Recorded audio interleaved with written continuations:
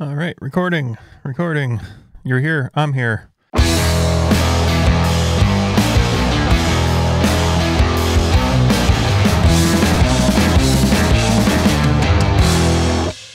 Hey everybody, Future Zach here from 2022, talking back to this episode recorded the week before New Year's.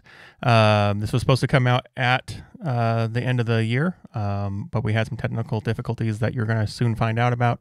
The intro to this episode was kind of ironic because we checked and double-checked and even triple-checked that everything was recording because I'm paranoid that way.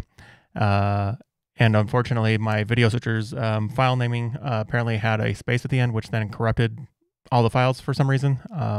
Don't know why that's even a thing, but it did. So all of our YouTube watchers, there's no video to go along with us today outside of the logo that you'll see pop up here after the show, after the intro. But for the audio listeners, you're not going to know any different, but I just wanted to cover that issue for those that are paying attention, that this episode is kind of ironic because of the discussions we had around production. So till further ado, enjoy. Welcome back to the Side by Side Guys Offroad Podcast. I'm Big Z. And I'm Ian with Full Throttle Battery. And we are back at the end of the 2021. What's up? That thing recording? The computer? Yeah. Are you sure? I don't see the timeline moving. No. I'm talking about your laptop. I have it zoomed way out. Oh, look at that. You tricky devil. We're back. We've made that mistake before. So anyways, this has been a weird start to the podcast. Let's talk production. Yeah, you should have probably been like a producer on the morning show or something like that. You'd probably be that dude. You remember that character that Rob Schneider played, tech nerd on SNL? Or no, Jimmy Fallon played it. Yeah, it was Jimmy Fallon, and it was a couple of guys, but Jimmy Fallon. Move. That I can't tell you how often I do that, so yeah. it's an actual thing. So anyways, last podcast of the year, pretty exciting. We had a pretty awesome year. What do you think about where we've come over the last 12 months? I don't remember what happened 2 weeks ago, much less what happened the last 12 months. We rode some machines, had some fun, and that was kind of in a nutshell 2021. I did a whole lot more than that in 21 with takeover and everything else going on. I've been slaving to the computer, I think. But if you look back at our list of podcasts for the year, we've done quite a few. I had a goal of 50 podcasts this year, and we didn't quite get there, but goals aren't necessarily. What did we hit? We hit 20. Carry the 3. 25. We hit 20. Let's see here. How many is that?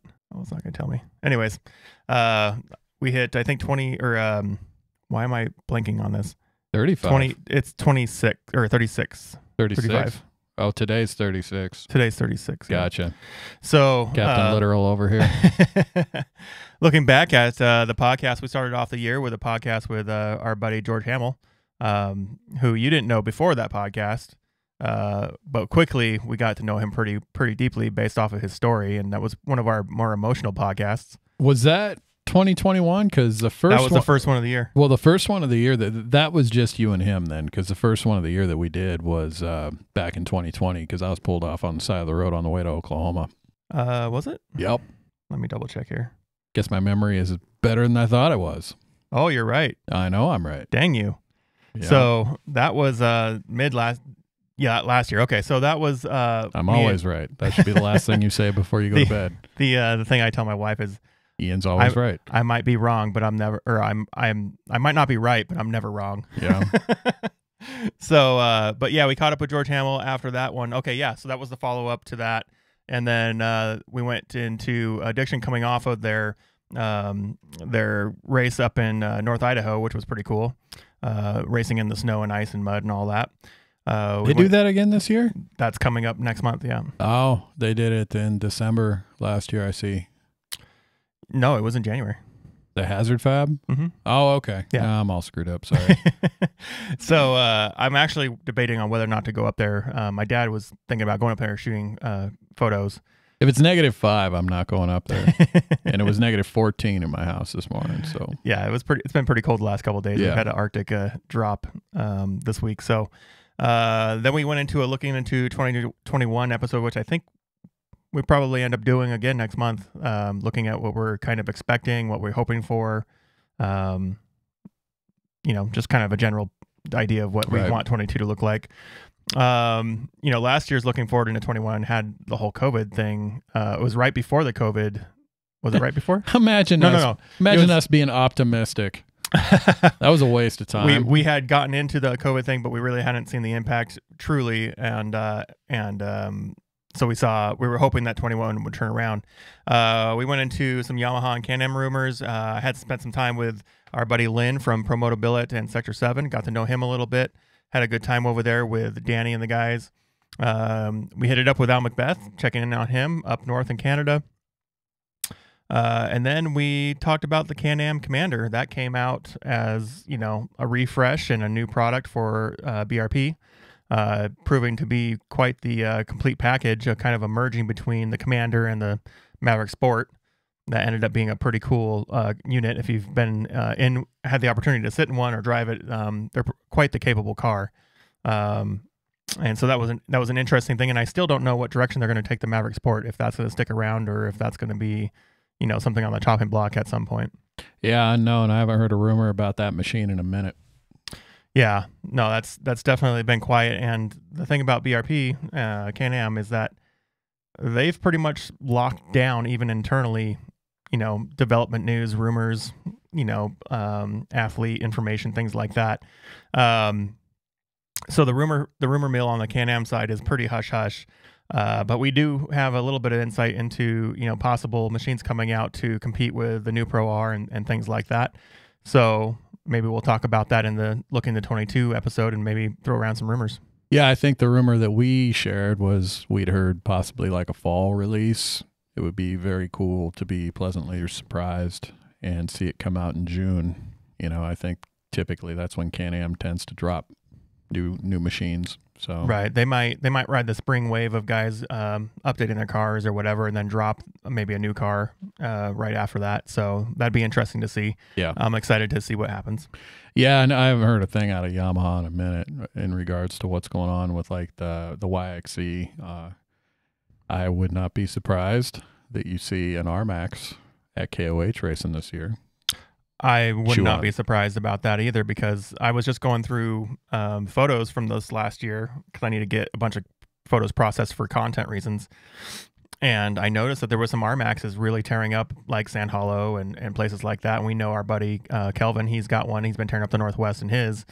They're quite the capable car. They're a little bit top heavy as far as your center of mass, but they're, you could see something out of that car if you wanted to put some money into it. Yeah, KOH this year is going to be cool. I would imagine that you're going to see the Pro R out there and everybody's going to kind of fawn over that. But I'm not going to lie, man, seeing a race-trimmed RMAX, seeing what a race team does to get that thing ready for an event like that would be really interesting.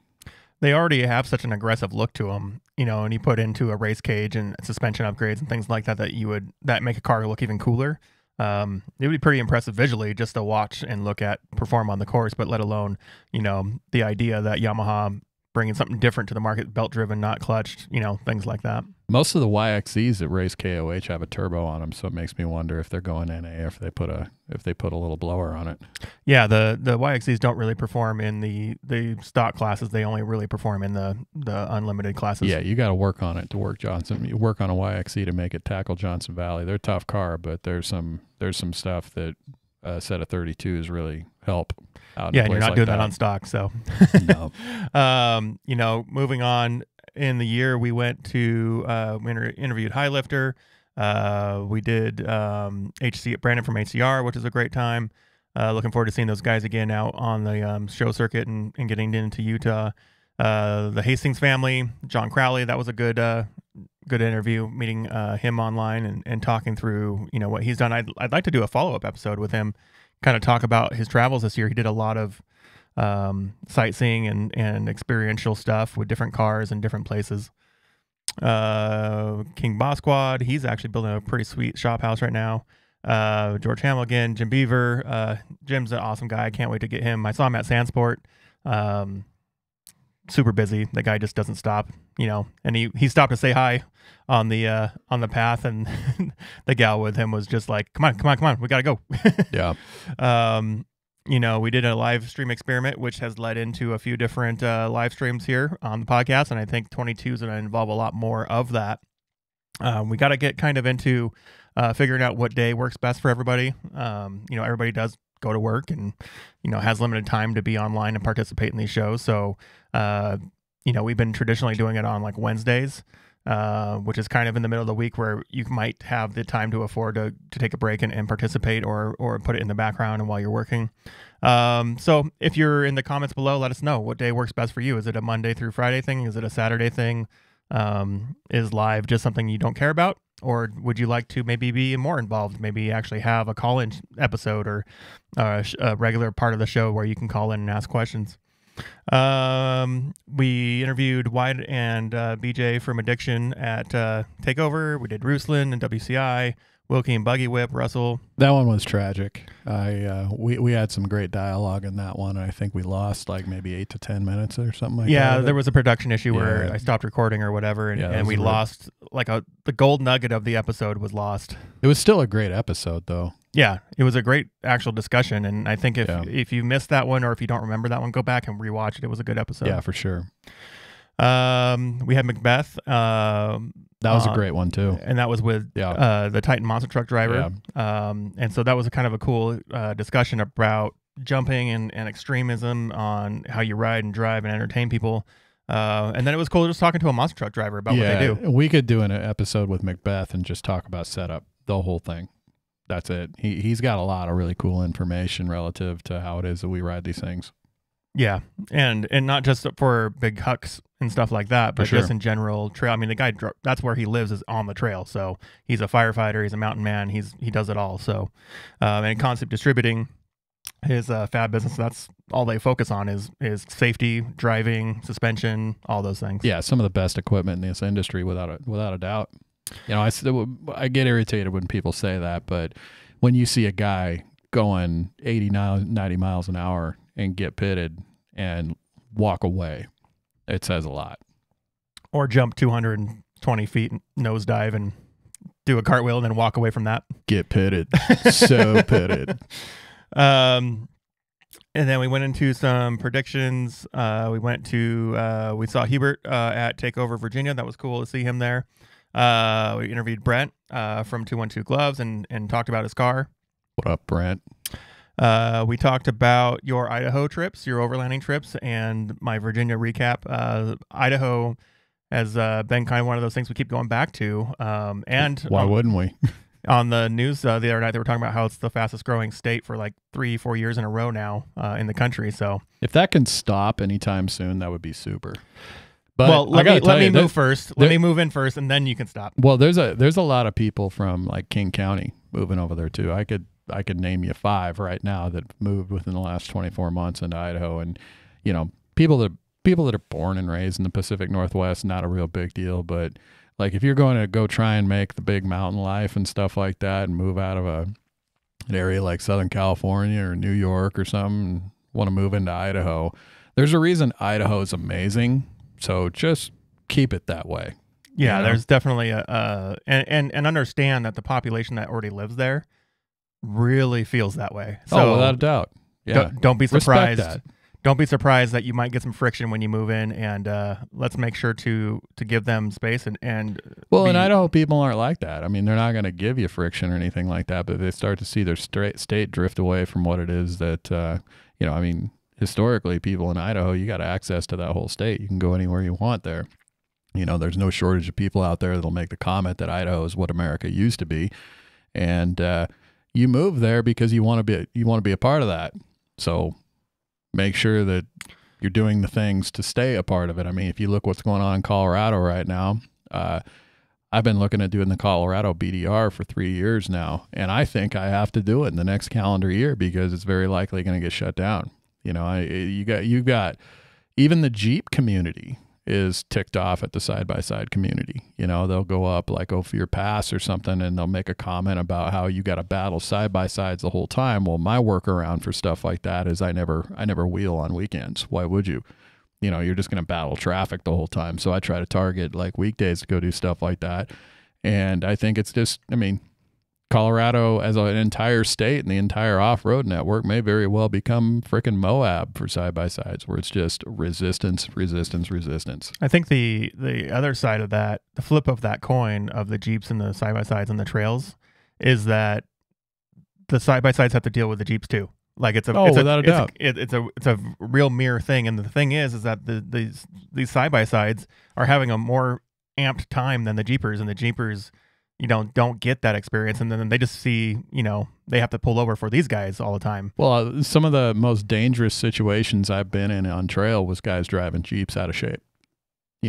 Right. They're out there getting squirrely, even out in the dunes. I've run into some instances where I was or just coming some beater Toyota or something coming like on a blind corner, and next thing you know, this guy's about ready to take me out. And that's not hate, man. I own Jeeps, I own Toyotas, but it has to do with the person behind the wheel and nothing to do with the machine they're driving. Right. And this the thing is that we all share these resources, we all share these trails, we all are doing the stuff we love, and just like the side-by-side guys that are on the trails have to respect other vehicles and put up hand signals and do the responsible thing, pick up the trash and all that, so does everybody else. The Jeepers need to do that, the car drivers need to do that, the hikers need to do that, the bikers need to do that. Everybody needs to play their role in this whole game that we're in called off-road. Otherwise, we all lose. Well, people see a resource that they want to explore, they want to tackle, and they only want it accessible to the various ways that they recreate, whether it be hiking, whether it be mountain biking. When you it's go their down, thing, not yours. When you see a single track mountain bike trail and you see a guy on an enduro bike run up it, it's going to tick them off. And I respect that. Most of those mountain bike trails, like those downhill trails, are hand cut by mountain bike riders. So all the work that they did to groom that trail is getting torn up by a 2-stroke or a 4-stroke. I get that. It's just, people just need to use some freaking common sense when it comes to stuff like this, man. It's really simple. There's no reason a freaking quad should be going down a single track trail, a single track enduro trail, a single track mountain bike trail. There's no reason for it. And just over and over, you get these knuckleheads that are just going to do whatever the heck that is that they want and ruin it for everybody else. And it goes, even like right now in winter where we have a ton of snow outside and on the mountains, everybody wants to go explore the mountains in the snow.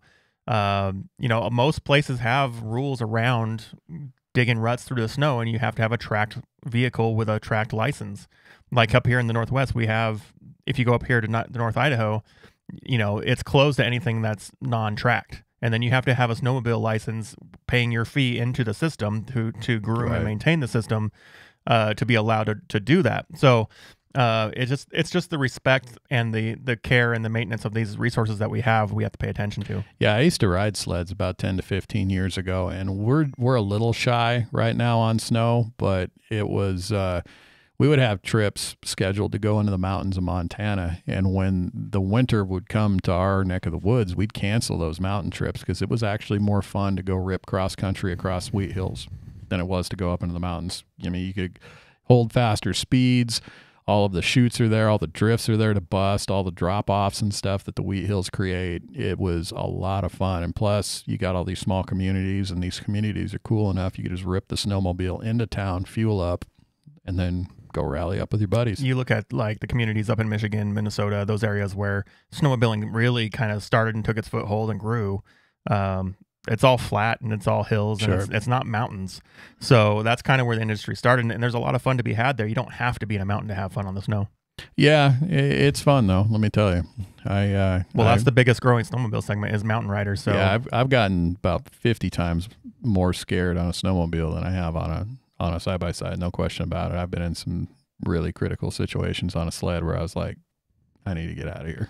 Yeah, I never really grew up on sleds as far as like it's kind of like a luxury sport because it's a very niche part of the year and it's a very expensive hobby and all that stuff. But the times that I have ridden snowmobiles, it's definitely an experience like it's kind of like dirt bikes versus, riding in a truck, right? Like you have a completely different experience because you are one with that machine and you're going to die if you screw that up. So I've had 3 or 4 winters out in the farm that you couldn't leave the house to go get supplies for the house unless you had a snowmobile. And that's why I bought it, because it was just another tool. If you have to go check cows, you go down the sled. If you got to go to the store and it's too gnarly and the drifts are too gnarly, you got to get on a sled. Right. So I had a little Mountain Max 600, then an RMK, and yeah, they're fun. You know, I've always thought about getting back into it, but the last amazing winter that we had out here was about 12 years ago. And, you know, you just can't justify having an $8,000 toy sitting in the garage. Well, and nowadays they're maybe 10 to 15,000 if you year. look at the nice ones that are capable of doing everything. So it's like I said, it's a luxury hobby for sure. Just to wrap up this last year's worth of episodes, we've had Busted Knuckles on this. I'm actually wearing a Busted Knuckles shirt today. And talk to those guys. If you haven't checked out their YouTube yet, go check it out. There's just always good content to watch there. We talked to Brian Crowder. He's a super unique and interesting dude that runs one of the best performance games for the UTV, entering the UTV market, coming out of the automotive market. Him and TPR are really kind of changing the game for what you can put into these motors. Jimmy Saccone from Evo was an awesome interview. Talking to him about, you know, where they started and what they're doing. And they just got the Pro R stuff, so they're wrenching down on the Pro R, and we're going to see some performance gains from them on that. So go check their channels out and follow them for updates on that. We talked to Greg, the guy that runs and operates Rugged Radios. That was always he's such an amped up dude. He's always just like 110% amplitude. It's pretty interesting. Yeah, he's a hype man. So that's funny because that's his world, and that's where he lives, and that's exactly who he is.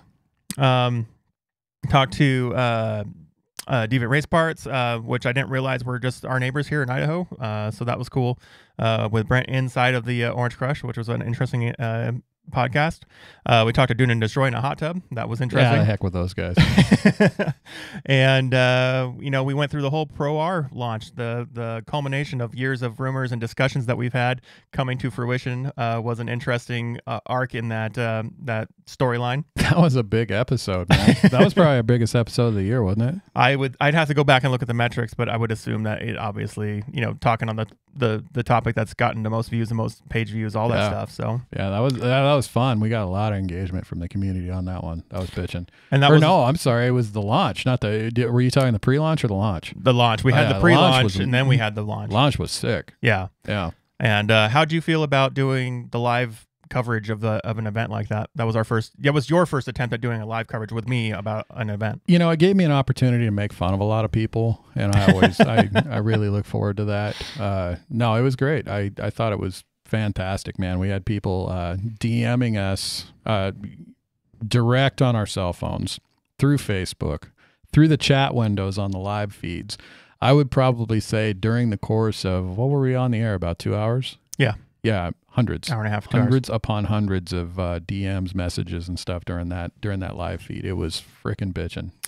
We're wrapping up the year. We did our holiday gift guide. We did our holiday deals and all that stuff. And then the Polaris Ranger XP Kinetic launch came out, and we covered that one just like we did the Pro R. Yeah. Now that we're a little bit out from that launch, kind of any new insights or thoughts on that? Yeah, well, I mean, in terms on the holiday gift guide, I did have a Boxo KOH tool bag show up at my house unexpectedly. So I did not receive one. I just wanted to rub that in. I just wanted to bring that point up that somebody got something and I didn't. Oh man, it is. Hashtag not sponsored. No, it was sweet. I was blown away. I opened that sucker up and I was just like, yeah, that thing's not leaving the RAM. It's not really that much bigger than the roll if you consider it's a lot bigger. It's double. Is it like double the size? Yeah, it's over double actually. So, and it's got room like for a briefcase expansion size, too. Like isn't it? I mean, it's like there's a molly outside on it too, so like I could actually strap my first aid kit to it if I wanted to. It's got room to add some tools that you might think you need out there, but I'm telling you, with what's in that thing, I could disassemble the whole car. Not that I'm gonna. I wouldn't know because I haven't looked inside of one yet. So yeah, if you're nice, I'll let you look at it. But that's what she said. And then following that, we had a little wrap up episode with Adrian talking about his Baja run and Mint 400 run. And that was a good episode. Go check it out. Shout out to the San Diego firefighters. And then today we're wrapping up the year with kind of this discussion about, you know, maybe what vehicle to be looking at if you're looking to buy a UTV in 2022. CF Moto, Zach, shut it down. I got to go home. Actually, I got a chance to ride one of those in Virginia, which is actually kind of one of their bigger markets, that East Coast trail system market. And that car is actually pretty interesting. It looks way better in person than it does on paper. But it is a loud machine. So Yeah. I don't know Yeah, if I'm you've not ever going to driven hate. one. I mean, nothing wrong with affordable fun. Nothing wrong with that at all. As long as it's reliable and safe, then giddy up. So if we're going to be talking about, so we did this last year. We did a what UTV to buy in 2021. And in the idea of 2022 coming up and maybe revisiting this topic, that episode actually was one of our highest performing episodes of the podcast. So I feel like this is something that we should probably do every year, where we kind of just look at what models came out, what to look at for next year if you're looking to buy. A lot of people held off buying a UTV this year because of the Pro R announcement. So if we were to look back at some of the product launches that happened this year, what has changed, what hasn't changed, we can kind of get a good idea of what to recommend to people. So before we jump into our picks, something I did notice, and this might really be tied to COVID plus supply chain issues, but this year was a big trend of trim upgrades. So there wasn't really a lot of model upgrades, right? There wasn't a lot of like pushing the envelope for a model upgrade. There wasn't, Polaris going from 140 whatever horsepower to 186 horsepower or, anything like that. It was more like, okay, a few more trims get ride command, or a few more trims get a roof, or a few more trims get, smart shocks or whatever. There wasn't a whole lot of model upgrades. There was just kind of like the trim expansion, right? I don't know if that's a trend that's going to continue into next year once the supply chain catches up, or if this is going to be kind of just the new normal.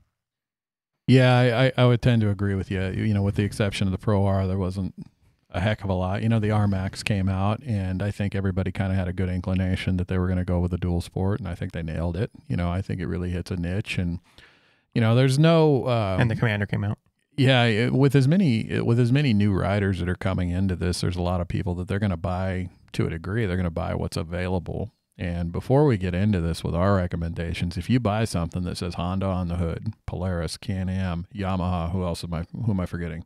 Kawasaki, you're going to be happy, without a doubt. And if you're not, and if it doesn't scratch an itch of the type of riding that you want to do, there's a formula to get it there, without a doubt. The aftermarket supports all these machines really well. Yeah, there's I don't know if you follow him, but there's a YouTuber for the automotive world, review world, called Doug DeMero. He's hilarious. He's a car nerd, just like I'm a UTV nerd. And one of the things he says is that you can't go buy a car right now and buy a bad car. Like it's pretty hard to buy a straight up bad car. And obviously he's never driven a Hyundai. No, even the new Hyundais are nice. Take it back. So the idea with the UTV world is that it's pretty hard to buy a bad UTV at the moment. Like the only thing that it would be a bad situation would be is if you don't buy to your expectations. Yeah, I've listened to people bag on every machine that there is. I've heard people say that the Kawasaki's too heavy to dune. Well, you ever seen one rock crawl? They're insane. I've seen them dune. Well, yeah, for sure.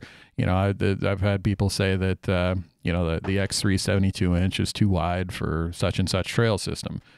Well, they make a 64 first and foremost. There's an option for that, but yeah, it's just first world problems, man.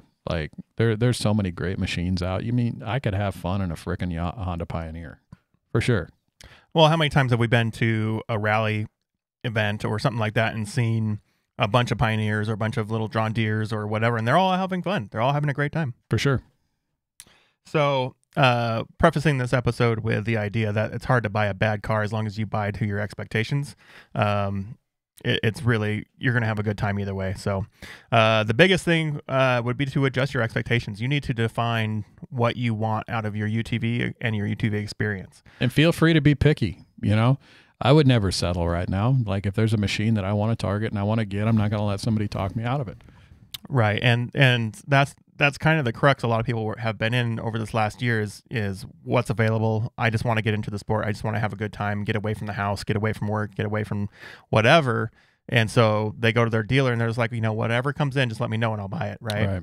Yeah. I think the only company that we left out was Speed, and I really don't have any new details on Speed. I want to, have you ever driven one yet?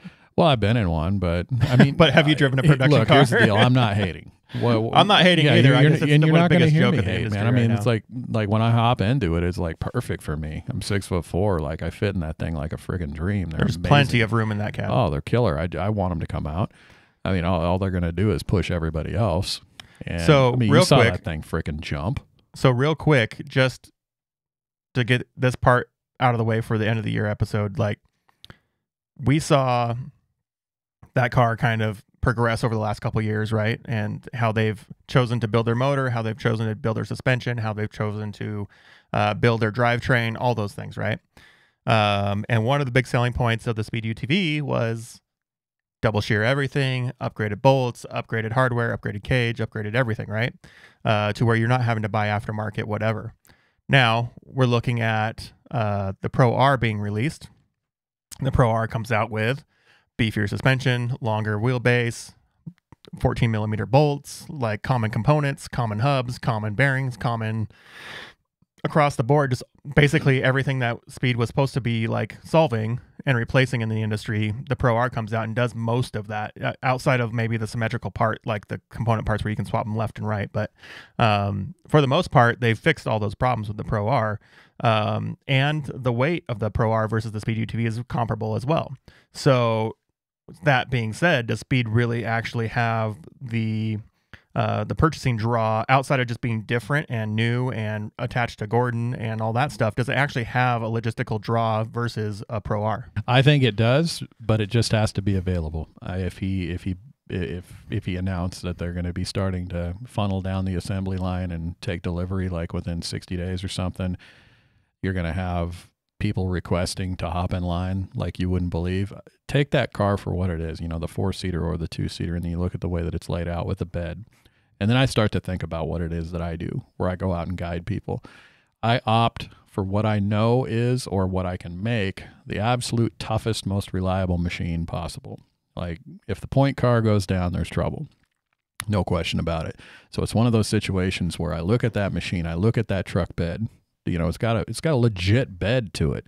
Like I know it's made to desert race, and I know it's made to go out in the dunes and have fun. I could turn that thing into the biggest, gnarliest, toughest mountain machine that would provide me exactly what I'm looking for, and that is the utmost confidence that I'm going to get off this mountain, and that the people that are behind me know that the guy leading it is on a machine that's not going to let anybody down. And like when I look at that thing, I look at what I can pack, I look at what it's capable of. It checks every single box. I want to drive it. Right.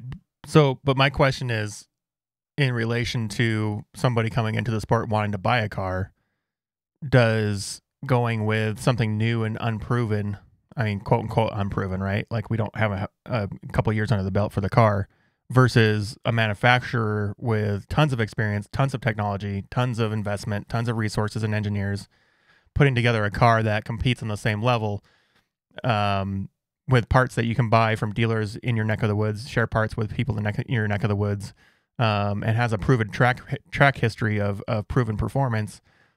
Is it easy to recommend the Speed to somebody, or is it just one of those options where it's like, well, if you're feeling frisky, go buy that one? I would, if it comes out and it's everything that it's advertised, I would have no problem recommending it to somebody. I can tell you this, and everything that you just talked about the assembly from a legit OE, the Pro is fixed. We found out what was going on with it from an electrical standpoint. There's a little your Pro, yeah. The fuse block or the fuse panel. What I don't have visibility on it, but basically what happened is there's a wire that was loose, and it was loose from the factory, and it had to get soldered because the nut holding that wire in couldn't be pulled off because it and 3 others were stripped onto the frickin' block. That came from the factory. That's sloppy, and it kind of ticks me off. It is what it is. Not everyone's perfect. Not everybody doing this assembly is perfect. And I'm sure you can say the same thing about every manufacturer, but I'm just telling you, like, when you look at the marketing dollars, the engineering dollars behind every OE, it doesn't mean you're going to get the, something that you're not inevitably going to have some problems with. You're going to have to start fixing on stuff. So if Speed comes out with a machine that is comparable to the Pro R, to what Can-Am's bringing out, then we've got a cool decision to make as a consumer. I can go this way and it'll do this. I can go this way and it'll do this. To be honest with you, are we going to, if the Speed comes out and it's like 200 horsepower, 250 horsepower, and then a 300 key or something like that, is it the premium machine at that point? If you can buy a factory 300 horsepower car, yeah, I say it would be. but you're gonna have three pinnacle machines that be pretty dang neck and neck, because if the rumors are true and there's a 3-speed sequential Can-Am coming out that's 75 inches and freaking 300 horsepower from the factory, you best believe Polaris is going to have something within 6 months. Well, they're going to send out a Pro R with a turbo on it. I mean, we've seen patents for options that they could go down, right? Like routes they could follow with transmissions and sequentials and all that stuff. So we know the options are there, right? The big question would be is how fast? How long do they push the product life out? How do they, they traditionally don't put a model release like the Pro R right next to a model release upgrade, right? They traditionally put it a couple years out from each other. And so like with the XP Turbo, right? The 16 was the launch model. The 17 fixed a few things here and there to make things more production ready and viable. But then they didn't have an upgrade to that platform until I think 2019, which is another 2 years. So from product launch to product upgrade, it was basically 3 years. So I would assume that the Pro R is not going to get any upgrades for the first couple years, at least. It depends on what Can-Am does, man. Like if Can-Am comes out with a 300 horsepower machine, if Robbie comes out with a 300 horsepower machine, I think they're going to be really, really pressured to respond. But the thing is, though, is everybody knows they have the chassis to do it now. They've got the motor to do it. They got the width to do it. They got the durability to do it. This new Pro R with that Pro Star in it is not going to be a weak car. And that when you put it on the scale, that it tells you that, I mean, you don't gain 500 to 600 pounds on a machine over a freaking little 1 liter. You don't gain that without some wall thickness differences, without stronger A-arms, stronger trailing arms, and they've done that. Well, and if you look at like Shock Therapy just put out one of their Tech Tuesday videos where they went through the You are such a honk. You watch everything. I can't tell you how much of a nerd I am about the sport. So. I watch Comedy Central roasts. That's what I watch. Yeah, I pretty much could have called that one out. I just drive, man. But anyways, I mean, if you look back at the idea that 3 years ago, or even 2 years ago, when we were suggesting people to buy a certain brand or model or whatever, UTV, there was a lot of just consideration into what do all your buddies ride? Are you going to have the same parts as them? Are they going to have the ability to help you get off the trail if you need help, or you them? And nowadays, we're looking at some of these cars where the functionality and the durability of the cars have progressed so far upstream that do we really need to rely on other people having the same parts, or is it just more along the lines of, your car is capable and can get you where you want to go. You just have to be not stupid. It's handy. When we go out on trips, I'd be lying if I said that I wasn't coordinating and having a chat window with all the Can-Am guys. If there's guys out there with 72-inch machines, we start to go down a checklist. All right, you pack this, I'll pack this, you pack this. And this is our plan in case somebody breaks a tie rod, breaks an A-arm. We've got solutions for that. Yeah, it's smart. You have to do that. And the Polaris guys do the same. Like I took the Pro R out on the last expedition I did, and it's kind of a unicorn because it's a long travel Pro R. So there's very limited amount of parts that could be interchanged. But believe me, if I had a belt issue, if I had a clutch issue or something like that, somebody would have had something. Right. So something to think about, when you're looking into buying a new vehicle, if you're looking to buy a new UTV in 2022, go through the entire rundown of what you think your experience is going to look like, and then start troubleshooting it as if like things went wrong. Figure out if you need to have something common with your buddies that you ride with. Like my brother doesn't really go riding with a whole lot of people other than like me and a couple other people. So they all are RZR owners and they all have the common parts, right? So it makes sense that way.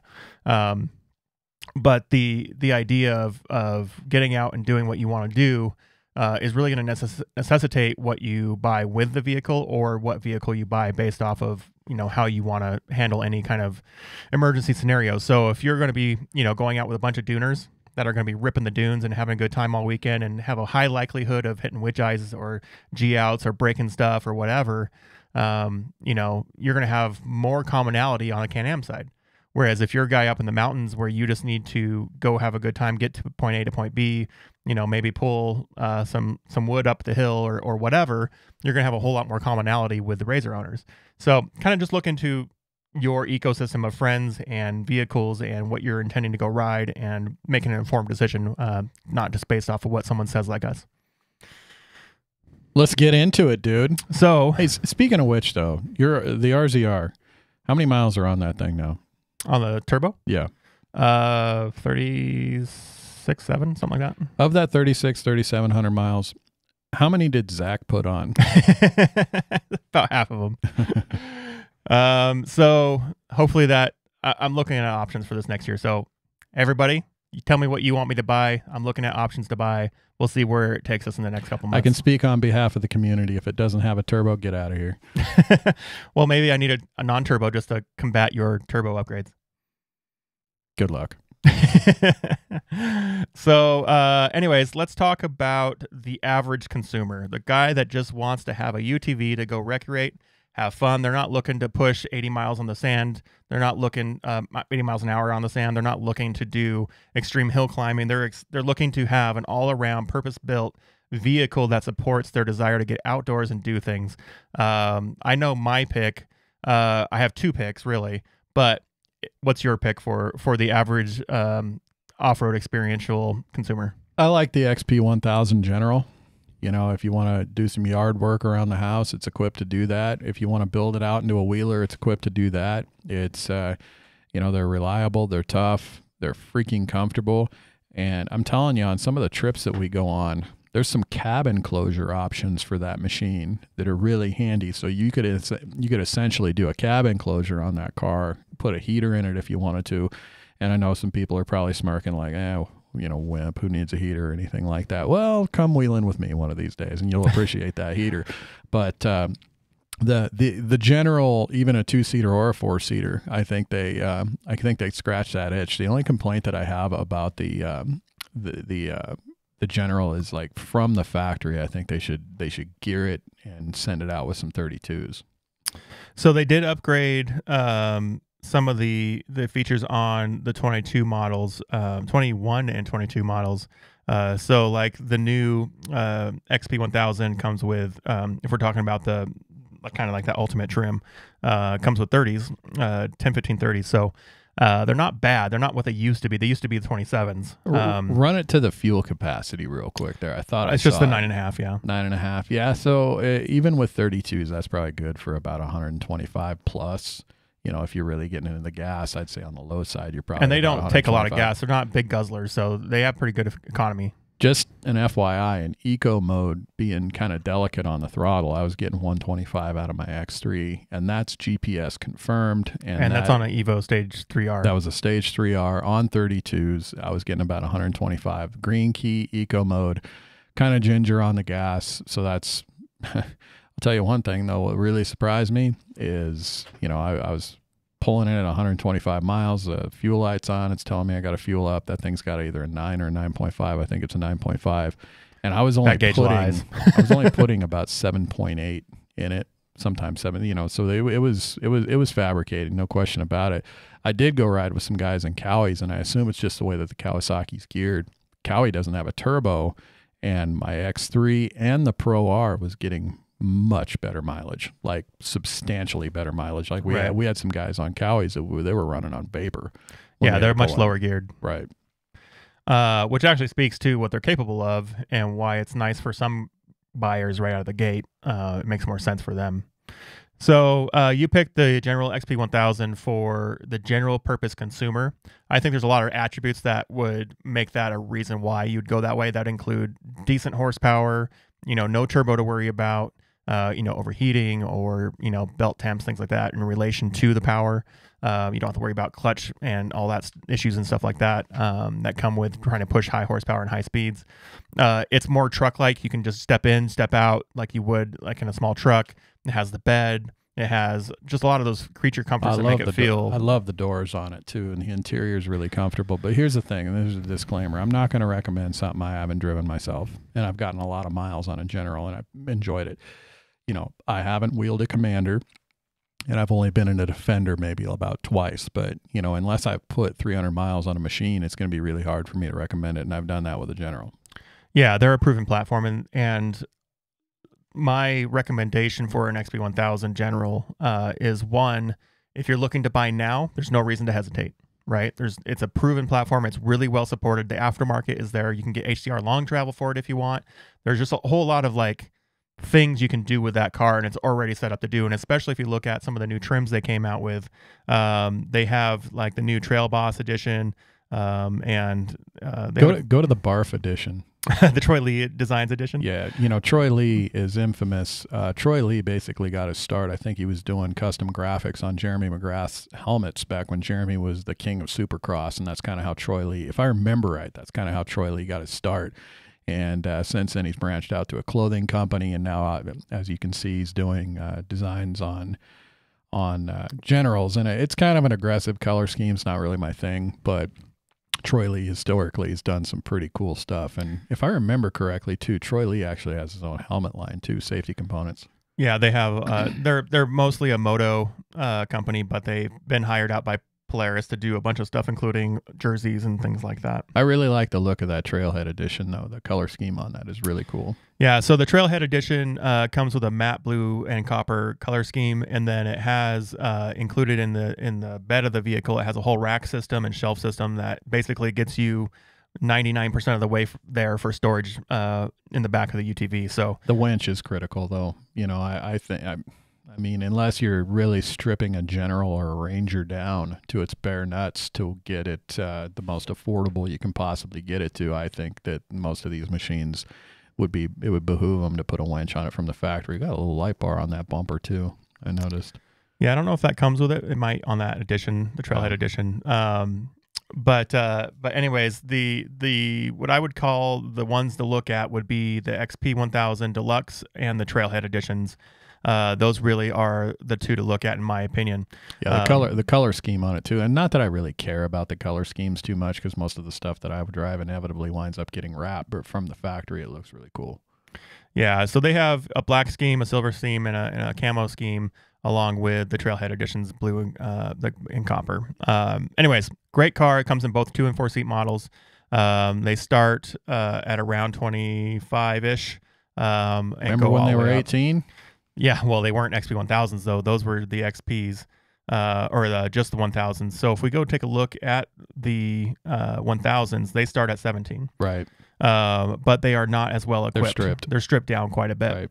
Right. They still have the same horsepower. They still have roughly the same width and all that stuff. They have less clearance, smaller tires. Don't have the shocks. Don't have a winch. Don't have a bumper. Don't have a roof. Right. know. And I would say that the suspension, tires, wheels, and shocks, those are all things that really play into that decision to buy the XP 1000 versus the just the 1000 standard model. So my pick was the Can-Am Commander XTP, and that's with a caveat. There's an asterisk on that recommendation. So the asterisk is, if you are a smaller person that is not as large as I am, this is a good recommendation for you. If you are a larger person, this car will feel small, and you'll want to look at the General. But for 98% of the world that is not over 6'2" and multiples of hundreds of pounds, this will be an amazing car for you. So this is the car that came out this year that Can-Am kind of replaced the aging Commander platform with, and they came out with the Commanders, and they have different models and trims and all that. But the XTP line has the upgraded tires, it has the upgraded suspension, it has the winch, it has all the things. It has a dump bed on it, just like the General has. It has everything you want in a general purpose, all-around adventure vehicle. And when it came out, they announced it as a 2-seater, and the first thing we said was, "Is there a 4-seater?" Right. And it wasn't there. But then they came out later that year and said, "Hey, look, here's a 4-seater." And again, to clarify, it's an awesome machine, and the only reason I can't recommend it, I've never been behind the wheel of one. Yeah, and I haven't given it any tire time on the trails or anything, but I've talked to a lot of people that have, and from everything that they've said, it is a 1-to-1 comparison with the General as far as performance, if not a little bit sportier with that kind of like Can-Am feeling throttle response, if you know what I mean. Our buddy over at UTV Guide loves it. And yeah, John Crowley. Yeah, John's put a lot of miles on it. I've seen him, Sand Hollow, all across the country, actually. Didn't he take it on the Rubicon?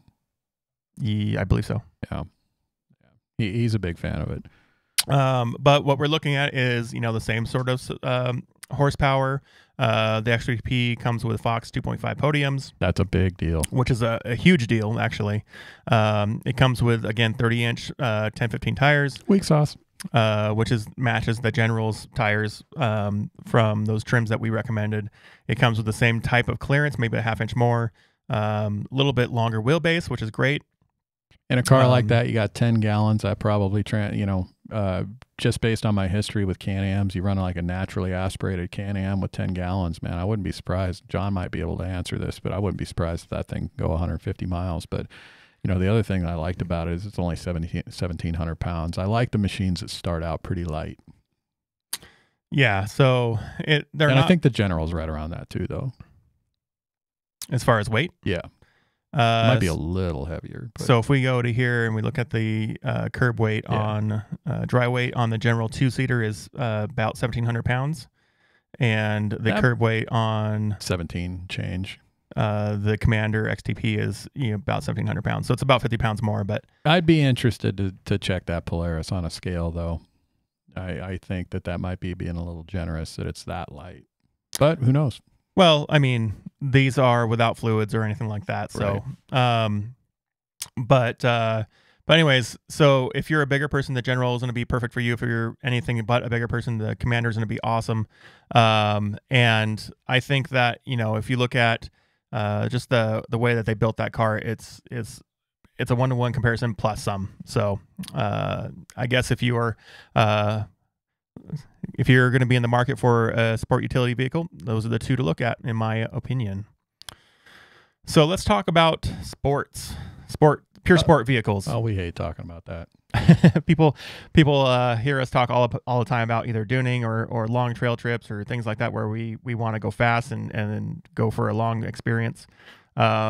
Before we jump into this, I think most people will understand what your recommendation is going to be. Mine is going to be a little bit of a curveball. So let me start with you, and then I'll jump into mine. I have to go with the devil that I know, and it is the X3, without a doubt, the RC edition. I know what it is. I know what I can do with it. And you're talking the 72-inch wide. 100%. I've had people hammer me, actually, in the comments on the YouTube that we never talk about any other machines other than the sport machines. You realize that I've actually put game in the back of the X3. I've checked fence. I've tightened fence with the X3. I live on 500 acres. I live on a farm, and, I don't own a horse. I sold all my dirt bikes. So that X3 not only is really, really handy. I mean, we had a lightning storm out there, and lightning hit our maple tree, and it knocked down a big branch, and me and the X3 cleaned it up. That winch was awfully handy. So the utility factor on the RC edition is it's handy, no question about it. And then you throw a set of freaking Blackbirds on it and go do wheelies out in the sand dunes.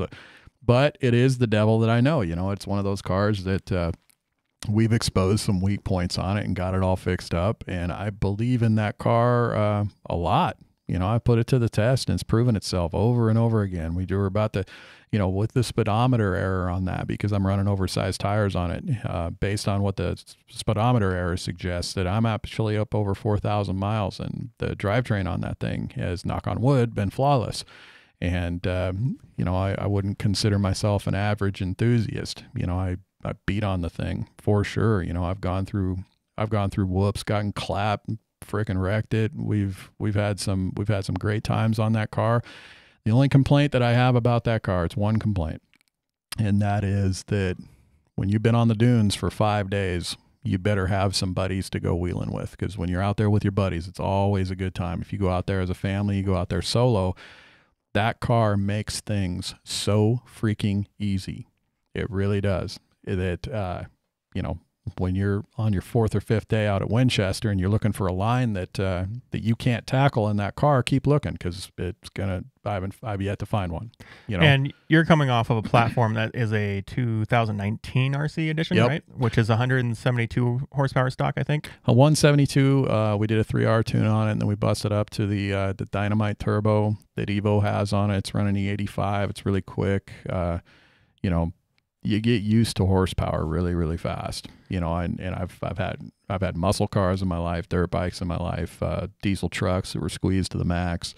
And, my car at 300 horsepower, you got to respect it, because it can get a little squirrely, but it's 100 less than what I want right now. Seriously. Like it comes alive really hot. It's really fun. When we were out of Sand Hollow though, man, I was just, you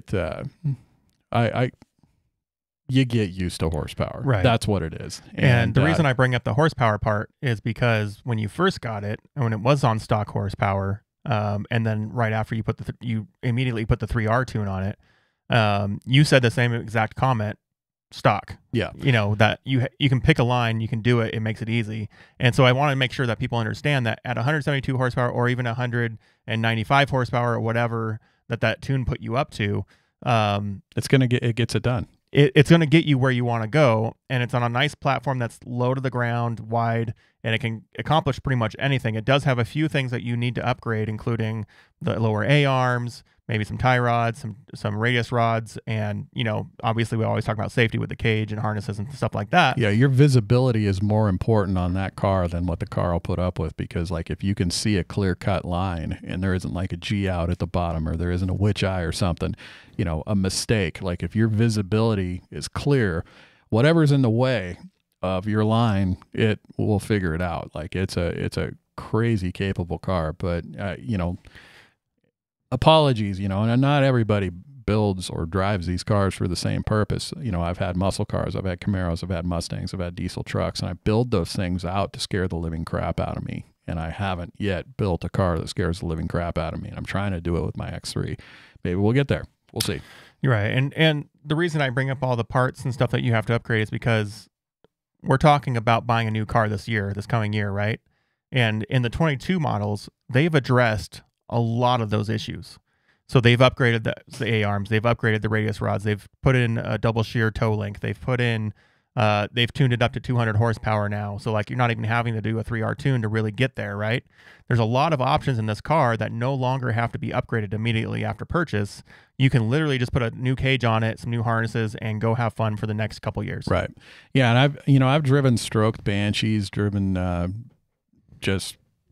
gnarliest quads you can shake a stick at, but a lot of those things are made to go in a straight line.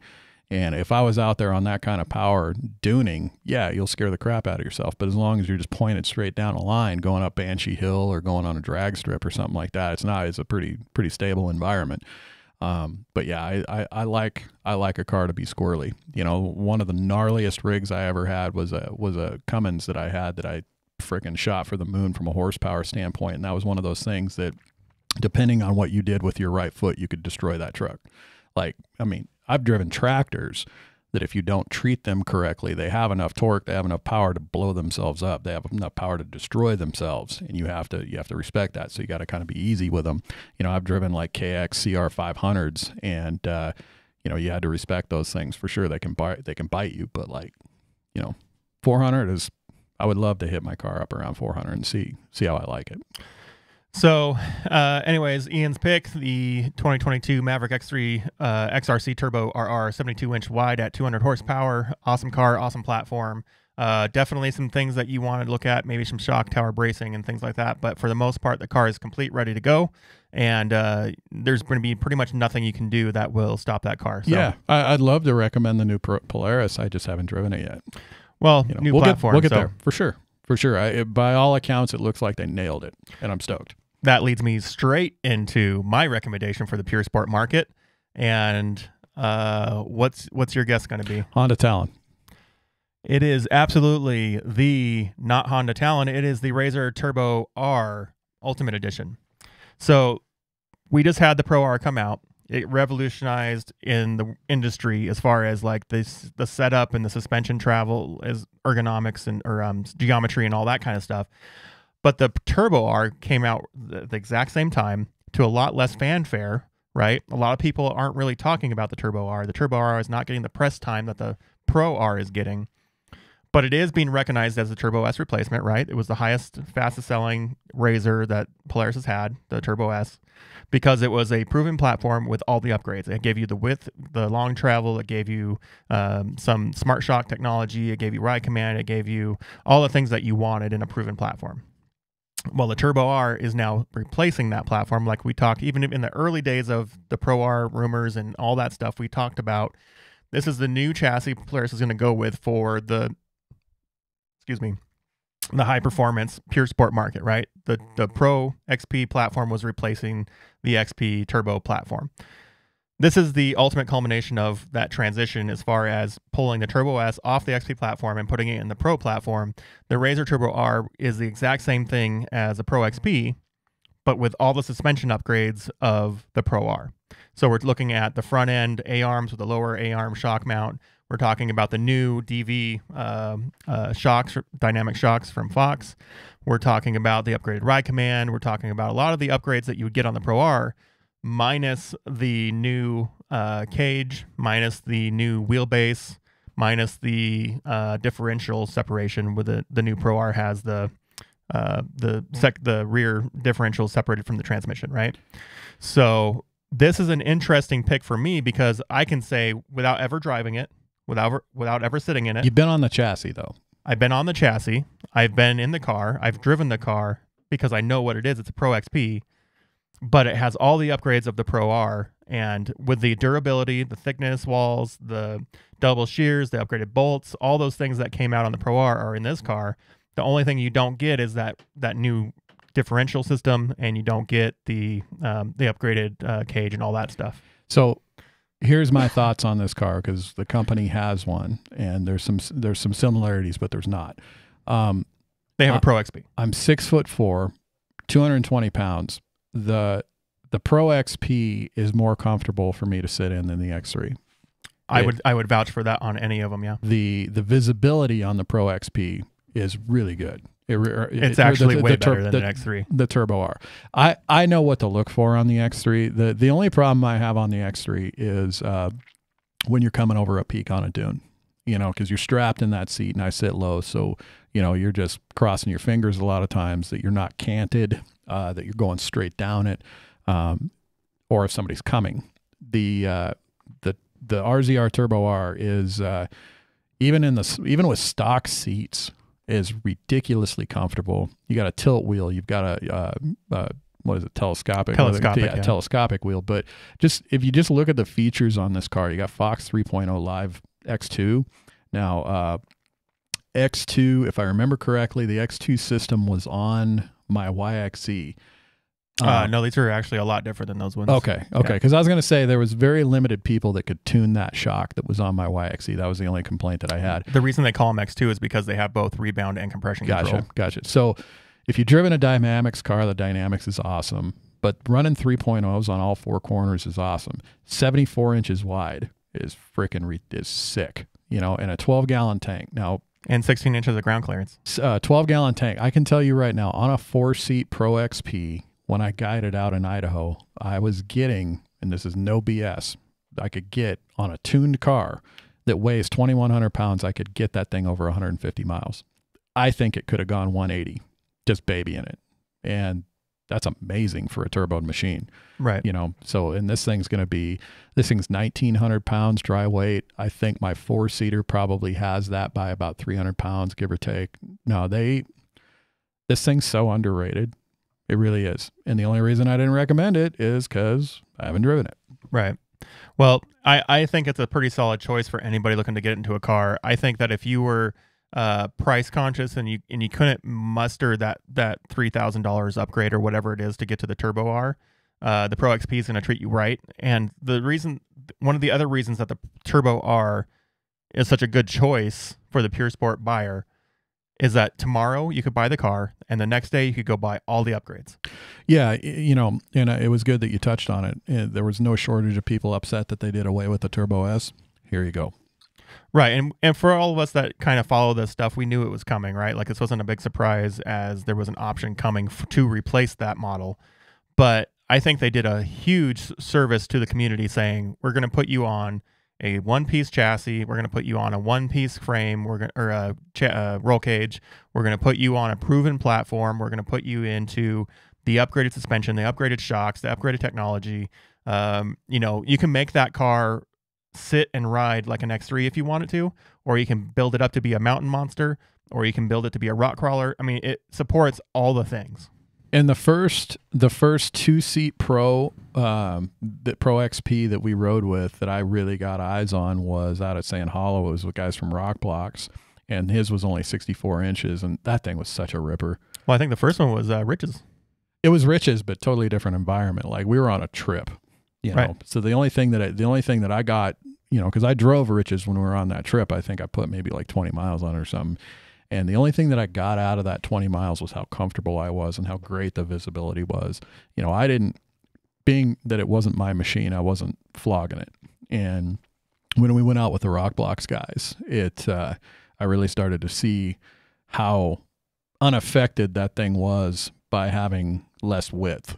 It really was impressive. They solidified the 64-inch platform as far as like, it's not limited by its width. It's limited by the technology, the dimensions, the geometry of the suspension. The driver is a big part of that. And so, yeah, the platform was solid from the get-go.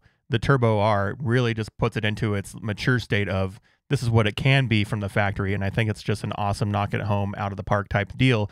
I just can't wait till we get the evolution of that drivetrain to where we do get that secondary diff to be separate, just like the Pro R and all that, and we get the additional wheelbase of the Pro R, and then we just have that smaller motor option. Well, and the main thing that I want to point out on this thing is when you look at the MSRP on the original Turbo S 2-seater, it was the same price as this.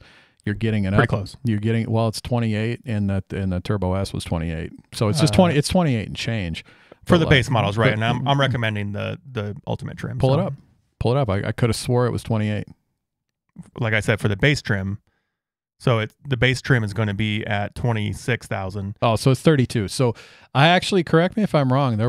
Was it the Turbo S 4-seater that was at 32? Yeah. So the Turbo S 4-seater was around the 32, 34,000. But yeah, when you look at the checklist on what they upgraded for that thing, how they went wider, more power, different motor, suspension upgrade, bigger tires, bigger everything. If you were to do that to a Turbo S, you're looking at $5,000, give or take. Right.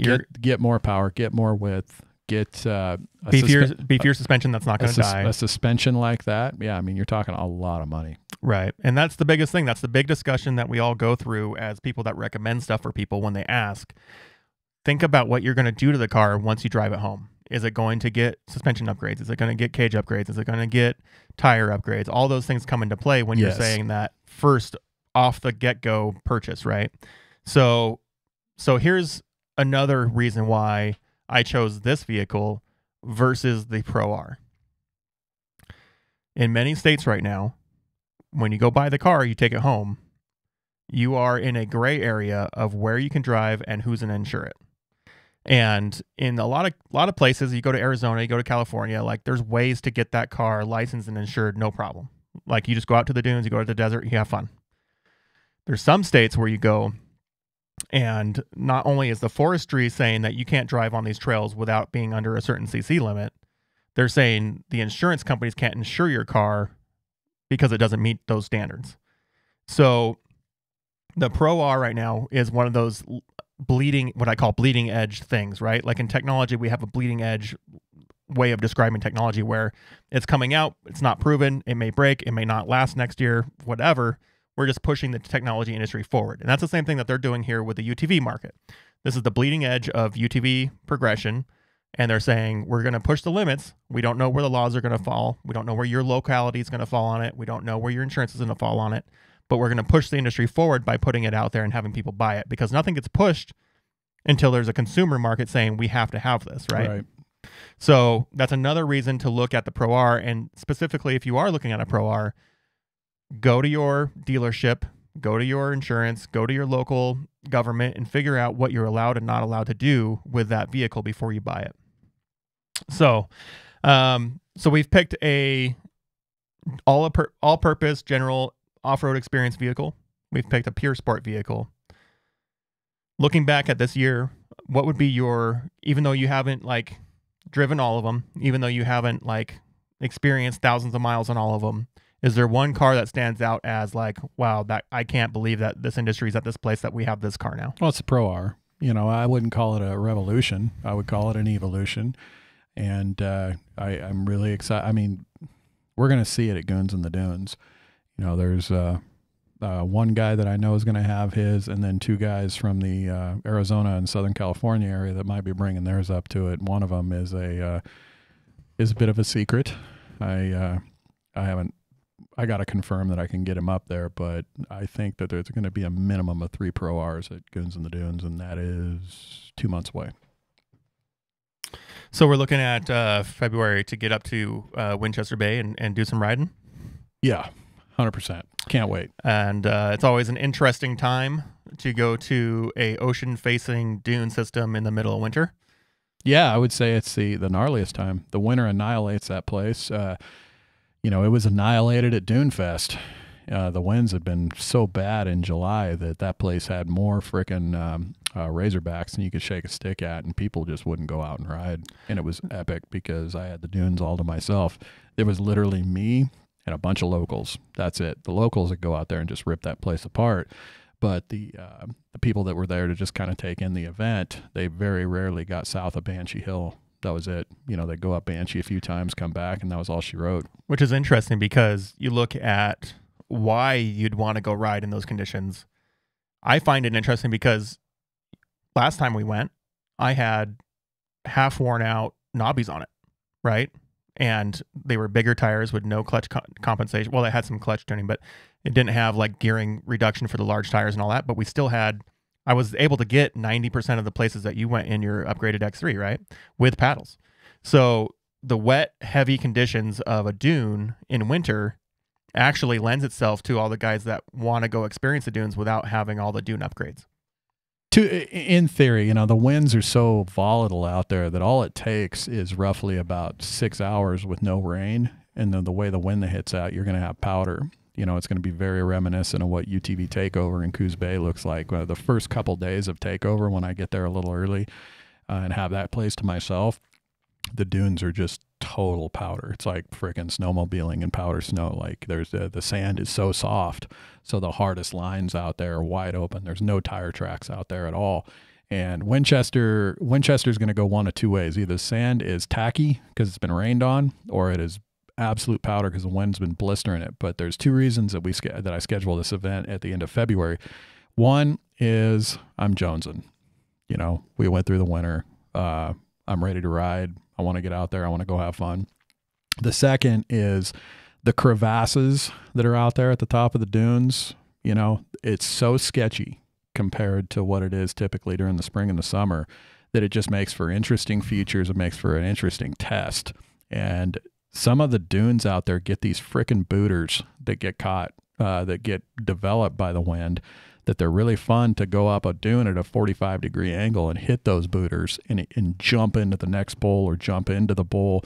What I'm really hoping for is with the power that I'm running right now, with the traction I'm running with those Blackbirds, what I'm really, really looking forward to is I want to find some booters that'll get me wheeling on a side hill off of a dune, like maybe a 70-degree downward dune. I want to start wheeling those. I have the power to do it, and that sandcar stuff, you see sandcars do that all the time. Funkos do that. Tatums do that. They do it without booters, but yes. Well, they do it without booters, but I don't have a clutch either. So, I've got to dump the clutch on those things most of the time to get it to do that. But I've seen a handful of cars do that. There's a guy up here in the Northwest that can do it on a YXE. He's got a lot of power. He's got a lot of talent. It takes a lot of talent to do that. It takes a lot of torque to do that. And if you're doing it,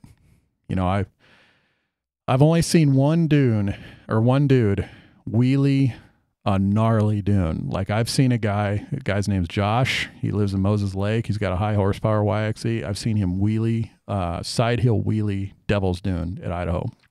That's one of the tallest dunes. It is, I would say it in Chokecherry, the tallest dunes tallest and steepest dunes in the Pacific Northwest. And, that's a testament to just a stupid amount of power. And that's the stuff that I want to do with this car, man. Let's get squirrely. Well, I think that a lot of us want to get out and ride, even though, a lot of the country is not covered in snow. Our part of the country definitely is covered in snow. And a lot of guys are getting out, putting tracks on their machine and getting into the mountains. I would say that if you haven't listened to one of our earlier episodes, early on in the podcast, we had an episode with our buddy, my buddy Hank, Jeremy Hankey from Canada, who does avalanche survival training and all that stuff with snowmobiles and all that stuff. Yeah. So if you are one of those people that are getting out on tracks and going into the mountains and getting up in high elevation and into these areas that are pretty epic in visual, scenery and wanting photo ops and all that stuff, there is obviously risk of avalanche when you get into the mountains. And so as it starts to pile up and people are getting out there and snowmobiles are cutting across them and creating break points in the slabs and stuff like that, go check out that episode, learn about avalanche control and safety and some of the things and resources that you should have on you to be able to survive or be found.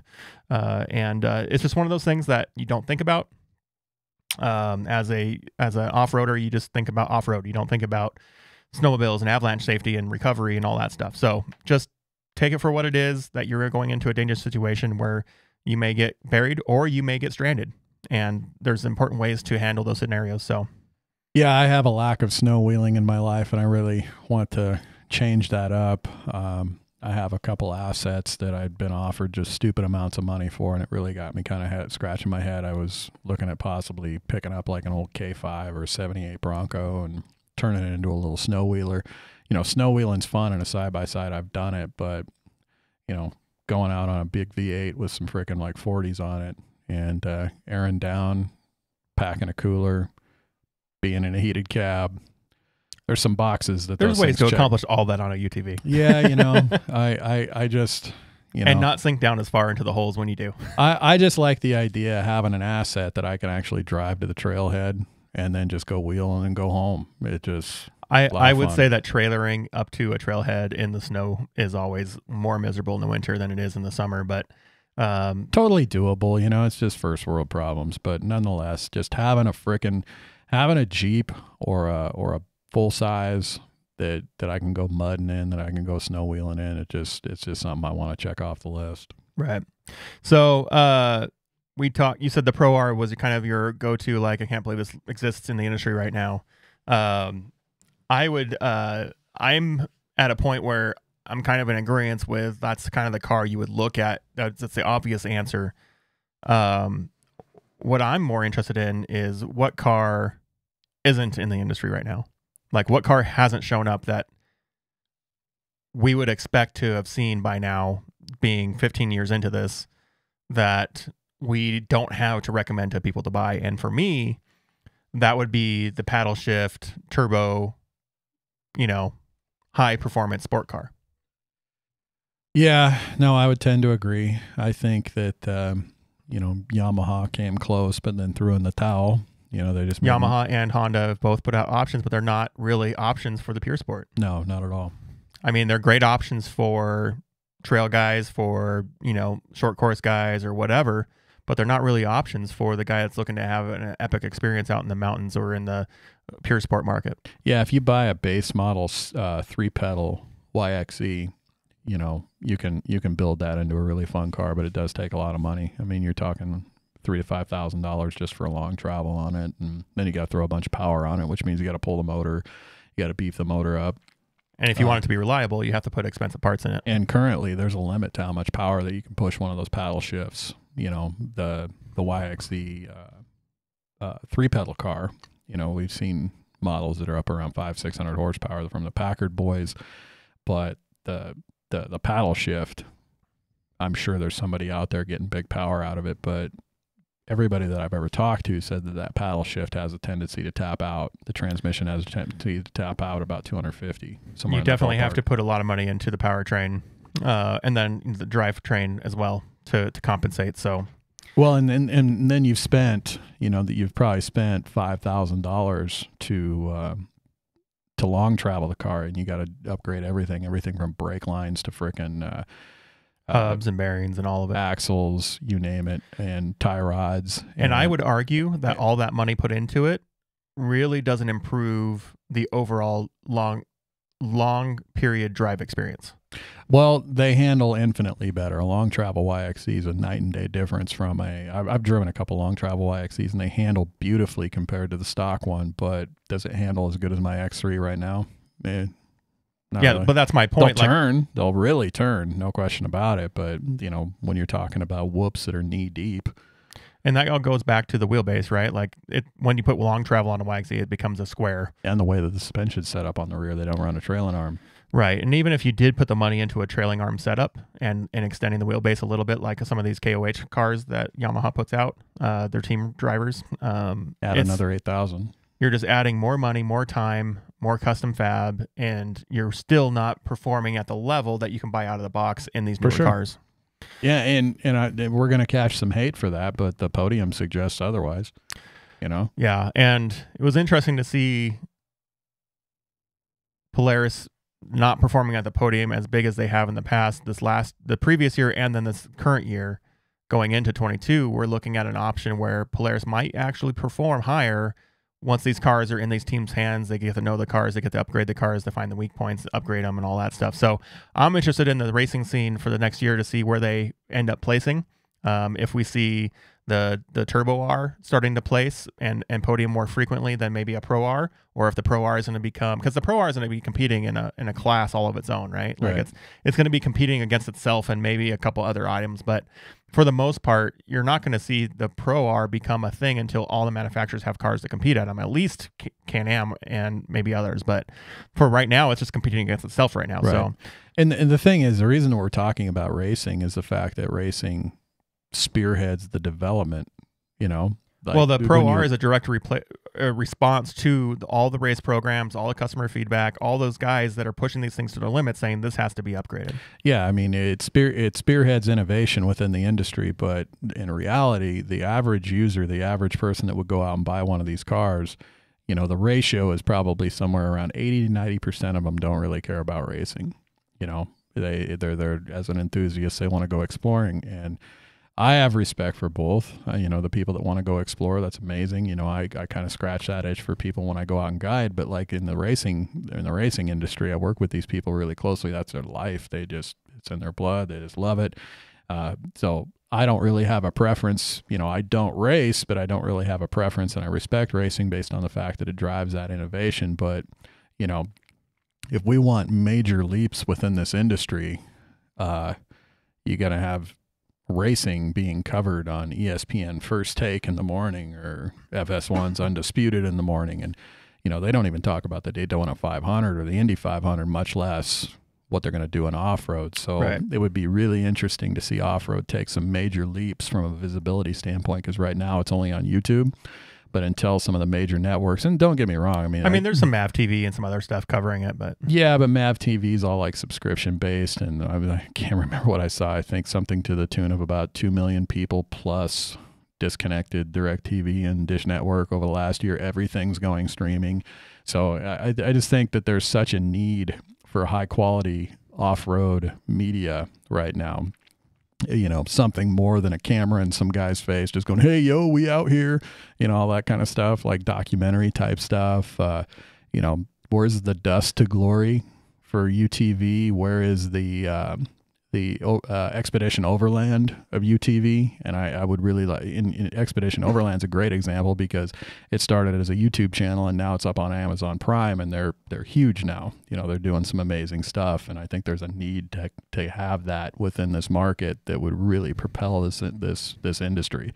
You know, I mean, Overland, a lot of people don't know it, but I mean, the way that off-road's ascending, you know, everybody knows that UTVs are going through the roof right now, but so's Toyotas. You know, you can't get a Toyota TRD Pro. You can't get a freaking TRD Pro Tundra. You can't get a, you know, Jeeps are hard to come by even these days. Big full-size trucks. And all of them, trucks. like Land Rovers, even the expensive ones, are still in high demand as well. Yeah, America is off-roading right now. Canada is off-roading. Mexico's off-roading. And it is, it'd be really cool if we start to find some more accessible, great media within the off-road community. And that's a complaint that I have against YouTube big time, because like YouTube, you could produce a movie quality piece of media. It's not going to translate to views.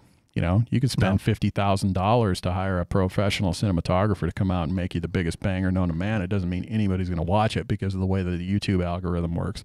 Like some of the biggest videos that come out of Dunefest and Takeover are guys holding a freaking GoPro. You know, pardon my French, but I mean, the content, the quality of that, I mean, don't have to pardon my French, but like the quality of that media isn't great. Let's just call it what it is. It's garbage. And I'm not hating. It's cool that stuff's being visible, but YouTube is pushing those channels, pushing that media, and it's not great. It's not fun to watch. It's not engaging. I know lifestyle is huge in this industry. People want to see personalities. They want to engage with people that they know that they can see at these shows. And, it's not well represented. I think there's one exception, and that's Blake Wilkie's channel, Shreddy Life, and so much of Blake's channel is focused in his garage. Imagine if it was just nothing but off-roading, just nothing but being out of Glamis, nothing but being on the Rubicon, this, that, and the other. He still gets phenomenal views, unbelievable amounts of views for his garage and wrenching. And I think that's amazing. I mean, he's a friend of mine. So, I think that's killer. I couldn't be happier for him. But I would challenge everybody out there to go onto YouTube and look up a YouTube channel called The Story Till Now. And it's a vlog. And it has its lulls. But when they're engaged, when they're moving, when those cars are moving, there's a cinematic value to that footage, and it's resonated. When you look at his view counts, they're off the charts. Those type of channels, the Expedition Overlands, the Story Till Nows, I think it's just a matter of time till somebody really scratches that itch. And you and I want to do that, but timing's a bitch, man. It really is. Well, the biggest problem is, income, right? Like, you have to work, you have to provide for your families, you have to do all this stuff. And unless someone's going to come on board and front the bill to create the content ahead of it being published, you can't really get the ball moving until someone's willing to see the vision and put money into it. Yeah, timing, I'm taking care of 11 people right now in my life. It's freaking nuts. And I was answering direct message on battery applications on Christmas. It's a busy business. Yeah, and if you look at the stuff that I'm doing with Takeover and all these other things, you're more than half your time of the day is consumed by those things. Then you have your family consuming the other third of it, so you're only left with this fraction of being able to do something during the day. And I would love to see this market explode with content and quality outputs. I mean, you can go onto YouTube and look at some of the stuff Mad Media does, and some of the stuff that like the boys at like Buggy have done, and some of these other places that are willing to put money behind content, and it's amazing. But until the community says, we're going to support these guys in whatever mechanism they can, it's really never going to explode. Yeah, and you just touched on something that really chaps my behind in this industry, man. I'll go onto Instagram or I'll go onto something and I'll see a reel of some slow motion footage of a trophy truck, this, that, and the other, and this guy's just getting stupid amounts of views. It's really frustrating when they don't tag the producers. I drive. I'm not a photographer. I'm not a media guy, but I work with cinematographers and I know what they're looking for. I know what they like, and then they go out and make me look 10 feet tall. You're one of those guys. And I see so much of that content get dropped onto social media with no tag on the producer, no tag on the cinematographer. You could help their business by doing that. When you even if it's just one client, when you look at the high dollar, high visible trophy truck teams out there, off-road teams, you see the most amazing footage coming out of their media. Heatwave does a great job of it. Heatwave will produce a clip and they'll give everyone credit. And that, we work with a guy that generates that quality of media. The guy's name's Russell Johnson from Reef Creative. And I can actually see his shots, like on Instagram and stuff like that. I'll be like, that was Reef. No tag, no nothing. They could single-handedly help his business by doing that. It really kind of ticks me off, man. Yeah. Because those guys, aside from this reel that you produced, nobody looking at that knows where he placed the Baja 1000. They don't care.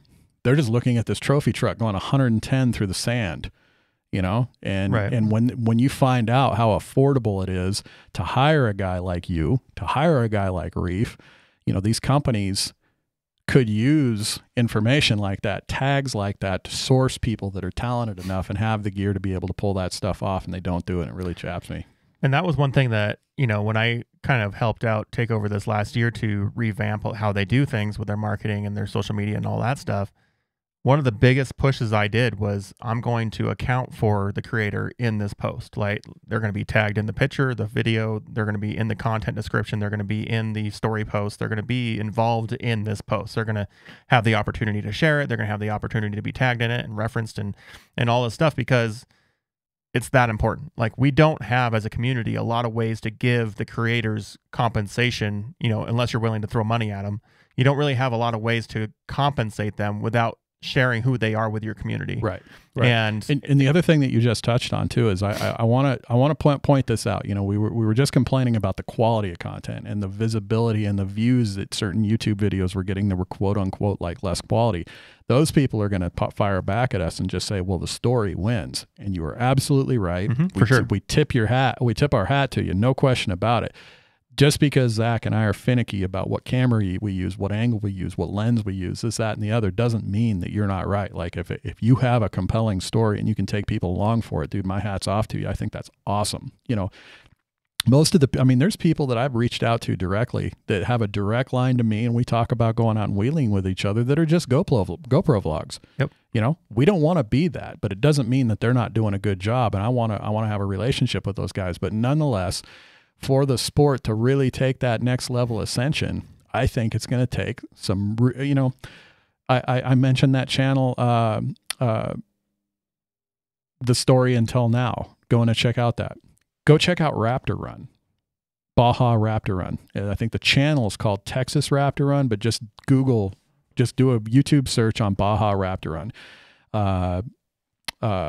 Trail of Missions. Trail of Missions is a Baja trip that I think Cameron Steele did. You know, it's a great story. It is, but it's, you know, the production value is kind of cheesy, you know. But like Raptor Run's done really well. I mean, there's some off-road content out there that's just beautiful, you know, and we want to see that for UTV. Well, I would just say that as a community, what we need to be doing is supporting each other. And you know, if we're going to repost something from social media and that's going viral or whatever, don't just delete all the tags and all the things that go along with that. Like actually leave in the accreditation of where you found it, leave in the tags of who filmed it and all that kind of stuff. You don't have to put in all their hashtags. You don't have to put in all their stuff, but at least leave the accreditation. And if you're, you know, going to be creating content like we do, like I do with Takeover, like what I do here at Side by Side Guys or whatever, the opportunity to share the wealth of content and storytelling with each other is so huge. So like when we go to like Takeover and we're filming, we're sharing that content with Shreddy Life, with, you know, Buggy, with whoever that wants it, because we know that it furthers the story and it furthers the content creation around that event or whatever we're doing. And we're more than happy to be a part of it. And then the expectation is that they're going to share in the tagging, the compliments, the accreditation, and all that. Yeah, and you would think that those are business decisions. They're not. They're relational. It just happens to be beneficial to the business. It happens to be beneficial to Full Throttle that we can get Buggy Whips Media and vice versa. You know, but that's not why we do it. We do it because we love them. They love us, you know, and that's the foundation. And I really wouldn't want to change that whatsoever. But, you know, I'm complaining about some stuff, and I'm not trying to come off as being complaining. I would just like to see an elevation in some of the stuff. And I know the YouTube algorithm kind of sucks, you know, because I'll pull up like a search in YouTube and it's just the same crap all the time. You know, it really is. And very, very rarely mixes itself up. And I would love for media out there to be developed that scratches the itch of what I'm talking about here. It's just YouTube won't show it to me. You know, because when I pull up the search feature, I have to be real specific about what to search for to find that sort of stuff. And there's times where I search for something very, very, very specific that doesn't show up. Yeah. Unless the only way that it'll show up is if you have a link. If I have to have a link, or I have to backwards engineer the algorithm to figure out how it's thinking about that content. So instead of typing in the title of that content, I have to type in like the keyword or the topic or the whatever, and then sort through like 5, 10, 15 listens until I find it. Right. You know, we talk about the financial aspect of this undertaking. And I think you and I, you know, we're being transparent here. Zach and I are literally just talking here, but we've talked about it for a year and a half, 2 years. I think we need to come up with a major media undertaking in the next year to year and a half. If Zach reaches out his left and right hand, he can touch $30,000 to $40,000 worth of equipment. We can get amazing shots, we can get amazing footage, and we work with amazing people that we can get together and tell a really cool story, and I would really like to do that. So I keep getting asked, when's the next video of the BDR coming out? When's the next review of this product that you said is coming out and all that stuff, right? And it comes down to managing, one, life, two, managing income and the projects surrounding that, and then three, managing the future and how we want to build that future. And that's what I've been focused on this last month or two, is how are we going to build the next iteration, the next step, the next evolution of what we're doing, what I'm doing. And there's a lot of moving parts in that. And so I'm thinking about putting out a video, just a straight up me on the camera vlog type video where it just says, this is where we came from, this was my intention the whole way, and this is where we're going, and I need your help. So, well, how many shows have we done? 63, 64? This will be the 67th episode. How much money have you made off these shows? I've made zero. Exactly. So that's one of the things that I'll be looking into doing next year, just to give a preview into kind of what to expect in next year, is bringing on some sponsors, bringing on some people that believe in what we do. I get told every week on various different platforms, thanks for what you do. We enjoy what we're getting out of this, and you're making the industry better. Yeah. But well, and let me segue you here. You've made zero. That's not a complaint. We love this. This is awesome. And we're not beholden to anybody. Like, no, we're not not at having all. to make content because someone said we're going to continue to do it. This is awesome. We live for this. It's rad, but it is a situation where goals have financial obligation to them, and we're trying for sure.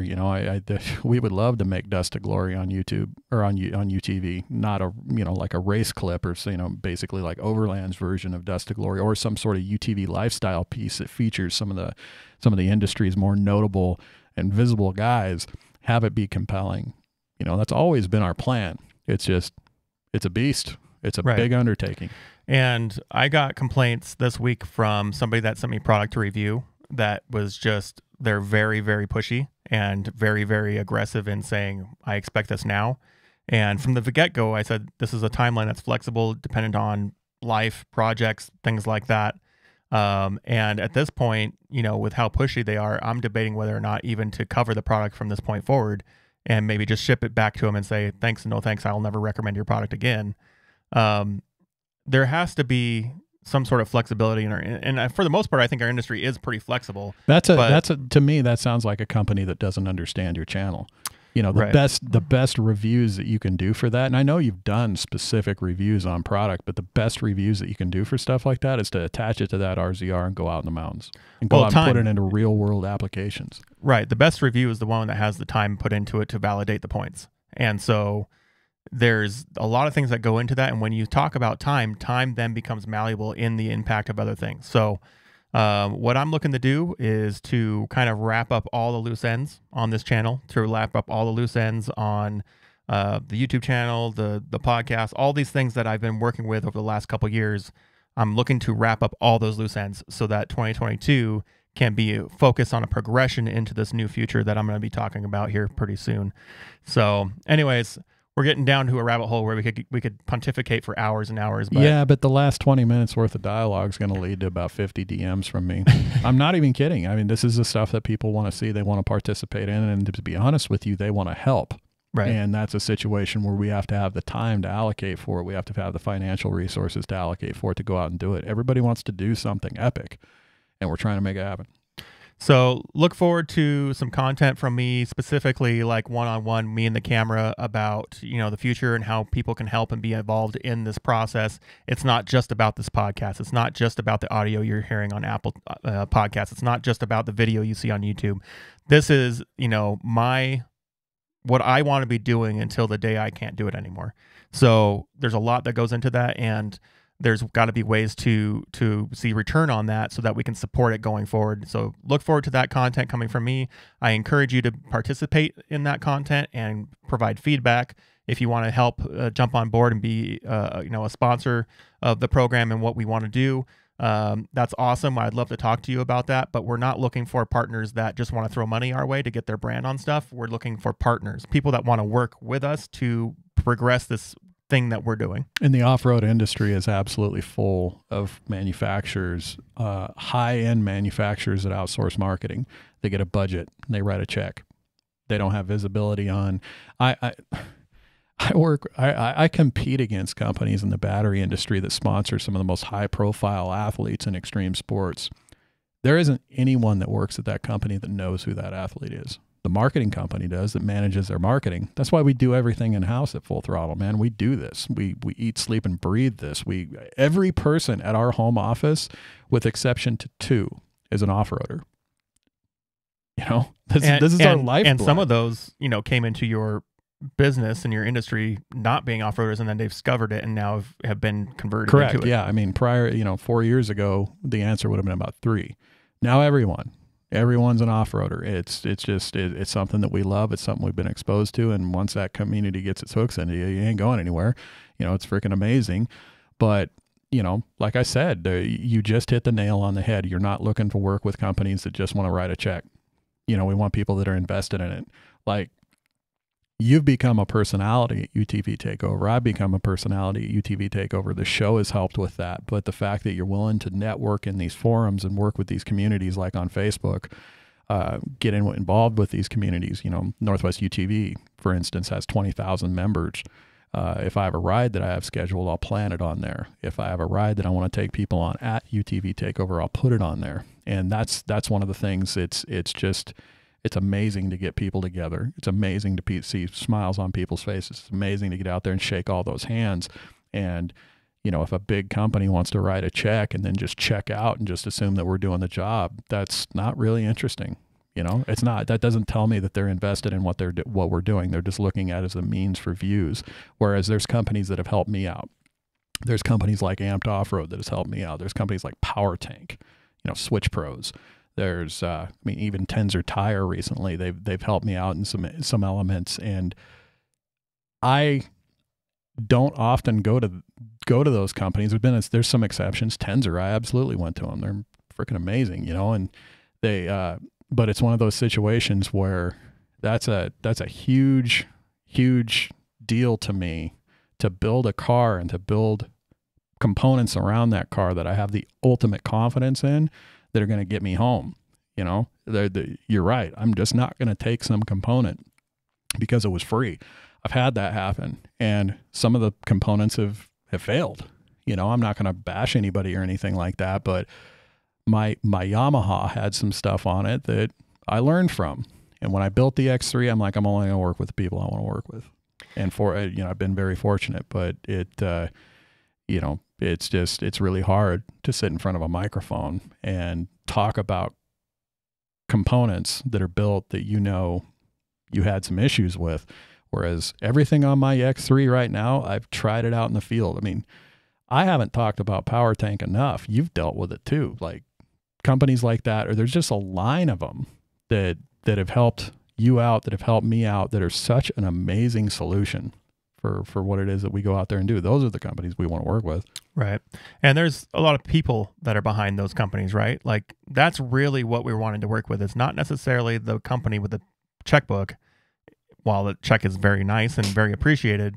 And we haven't had any of those. We've never had one of those, but it sounds like it's nice. It sounds like it's an amazing thing. For sure. But it's really the people behind the brands that we work with that create an atmosphere, that create a dialogue, that create a networking effect, that create a amplitude in the excitement around what we're creating, what we're covering, what we're doing. That, that's what I want to be associated with. I don't want to be associated just with a company that just sells a lot of product. Right. And if we want to create stories that people want to see, the backcountry runs are it.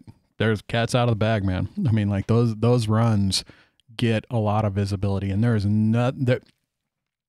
If you eliminate all the DMs that I get for battery application, the next biggest DM that I get is always maps. Right. It's maps. I mean, I had a guy reach out within like the last 2 to 3 weeks. He and like 4 to 5 of his lawyer buddies want me to guide them on the Washington BDR. I told him maybe.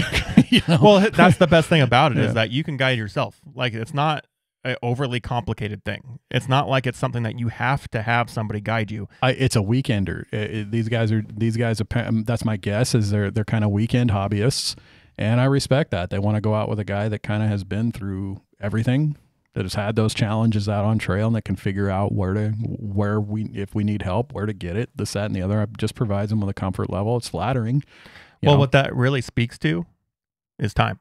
For sure. Like, you don't have that knowledge, you don't have that experience unless you've had the time into it. Just like anything else. If you're getting into welding, right? Like, the person that just started a week ago is going to visually look different in its output than the guy that's been doing it for 10 years. Right. And them asking me to go out and guide that trip for them is the same as me putting a Tenzer tire or a power tank, strapping it to my rig, or a Razorback off-road cage. It's peace of mind.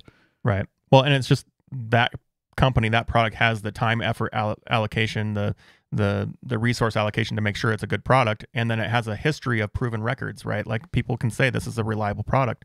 And so everything comes down to time. Right. So, yeah, that's what I'm looking to do in 22. And this could have been its own show. Maybe this will be like have an interrupter in the middle that says, and part 2. Well, I guess my thing is this is a cool discussion. We should probably continue it on maybe on a live episode, because this is the type of episode that I want people firing off, and one thing that you proved with the launch of the Pro R was that announcing it beforehand that we're going to do this made the difference, because the EV episode didn't have the visibility that the Pro R did. Granted, that was a last minute thing. Totally. Two totally different machines in terms of how niche market. An enthusiast would be attracted to the car. But if we were to do just announce that we're going to do a live episode, we have to figure out what time that everybody else would want to be tuned in, and basically, like, this is your episode. We want to talk about things like media. We want to talk about things like destinations, troubles that you've had in the community, legalities. I think that would be a really cool episode. So if you're listening to the podcast or watching it, and you've gotten to this point of the podcast, now an hour and 48 minutes into the podcast. You would not believe how many people listen to this start to finish. It's nuts. If you made it this far, you're part of that community that we're talking about. You are one of those people that feel like you have an investment into this community, and you have a part of this community. So that being said, if you're listening to this part of the podcast, we want to hear from you. We want to know what you like and don't like, and what you think that we should maybe start incorporating. And then to answer the questions that we've talked about, what part of the week would be best for you to participate in what we're doing? A live show that you can participate as a member of our community and have your contribution heard, have your experiences heard, have your point of view heard, because we're just two guys that are in similar formats of industry that we can get along and talk to the same topics and do this stuff, but we don't have the experiences you have. We don't have the products that you have. No, and we're just lucky. I mean, we're able to get in front of a lot of people that are doing this, from conventional enthusiasts that have nothing more to do with this off-road community than going out and wheeling on a weekend, to dudes that do it for a living. And that's what a lot of people don't understand about what we do with, like, the show, for example. Like, we're an hour 49 minutes now into this, and I plan to do this for 48, 50 minutes. So this is all freeform. This is just literally us talking about what we love and love to do. So I think those are our best shows. And we want to hear from everybody else that does that same thing, that still has that same passion, that has that same integration into this community and the sport. So I really want to develop this community integration point into the show, and we want to hear from you on, I mean, it sounds really dumb. What day of the week would you like to do this on? It's a legitimate question. Which day would you prefer and have the logistical ability to do participation in the show, and what time of day, and all that stuff? Yeah, if I were to take a stab, probably the time that makes most sense would be a Thursday on maybe like 7 o'clock in the evening. Yeah, it very well could be like after spending time with the family at dinner, or right. Some sort of commonality in the industry of, we've gotten most of the work done for the week, so now we can sacrifice an hour here or there or whatever. And you know what? Who knows, man? I mean, maybe it comes to a thing that we become Seinfeld. We become friends, where, friends, not literally, I'm talking about the TV show, but where honestly, that's a great idea. Why wouldn't we just schedule a live show? Well, that's what I'm saying is, like, if I can come out and say, like, our buddy George, I'm talking every week. No, that's what I'm saying is, like, our buddy George, he does a show every Monday night. It's a live show, right, at a place with a guest or 2 or 3. They have call-ins from Skype or FaceTime, Instagram lives, and they have I think it's every Thursday they have an Instagram live that they do with somebody, right? And he interacts with the community as they For sure. talk in real time. Like I've sent him thirst traps, and he will always talk about them. So, but that's my point, right? Like if we can create a consistency and a dedication to a time, going back to time, like if we can wrap ourselves into a schedule that says this will happen every week that you can be a part of, we just need to know where to not waste our time. Like which day is going to be, which time's going to be the best. And that might be a Sunday, that might be a Wednesday, that might be a Friday morning, like who knows? But we want to create a show, and this might be auxiliary to what we do here. Like this long form discussion could be separate from that show. Like we don't have to tie ourselves to one or the other, right? Like that's not what I'm wanting to do. Well, I mean, even if we run out of things to talk about, the community's not going to have it. They'll start chiming in. Oh, for sure. That's exactly what we need. And I think there's a way, the way to do it would be to say, hey, this week we want to talk about clutches. Well, and here's the only downside about doing it like on a Thursday and an evening. How many DMs did you get from mom and pop shops and online catalogs showing stories on Instagram of our Pro R episode live on their TV in their freaking conference room? It was awesome. Yeah, we had multiple businesses showing that their entire staff were in the conference room watching our show. So that was pretty awesome. And honestly, it's humbling to know that people are willing to take time and money out of their day to participate in what we were doing. Well, in some of the places that we know people that work at them. And when you would see those stories come up, you're just like, that's my buddy. That's my buddy watching us. It just means the world. Well, and it also means that we're on the right path. Like we're talking about the right things. We're doing the events. We're doing the topics that people care about. And we're not just, schlumming this along. We're actually trying to be good at what we do and do better at what we do every single time. Props on the use of the word schlumming. It almost came out as the wrong word, so I'm pretty proud of myself. Schlepping. So if that was an offensive term overseas in some random third world country, I'm sorry, but yeah. Anyways, let's wrap this episode up. We're just about 2 hours. You can find our podcast on Apple, Google, YouTube, Spotify, iHeart, all those different places. And more importantly, you can find us online in the DMs. You can contact us. You can mention our names. You can ask us questions. You can, give us complaints. You can say, we're responsible for your marriage falling apart, whatever. Yeah. And come February, you can find this trainer mullet in all of its glory out at Goons in the Dunes in Winchester Bay. I just figured you were trying to catch up with Amped Off-Road. I am. So shout out to Taylor. So anyways, long episode, multiple topics that was supposed to be one topic, but that's how it goes with our show. And everybody that's been along for the ride the last couple years, we really appreciate you subscribing and liking the content. We really appreciate 5-star reviews on iTunes. It really amplifies our coverage there. So if you feel like we've deserved that, please leave one of those. And 2022 is right around the corner. We're going to do probably a looking forward episode to see what our hopes and dreams for 22 will look like. And this episode is not brought to you by Fox Shocks, even though we're both wearing hats. But if Fox Shocks wants to sponsor what we're doing, we're really willing to talk to you. So reach out to us if you are a business that has some interest in what we've talked about this episode. Hit us up in DMs. I have a lot of big things to talk about coming in the near future, so please like and subscribe to our channels and hit the notification bell if that's something that you do. And I feel like a YouTuber now that I've said all those things, and so I have now officially schlummed all the official ways to be a influencer, and I think that I will wrap up this episode this year by saying I am 100% appreciative of all of you that have participated in this community, and I can't wait to experience more with you. Peace.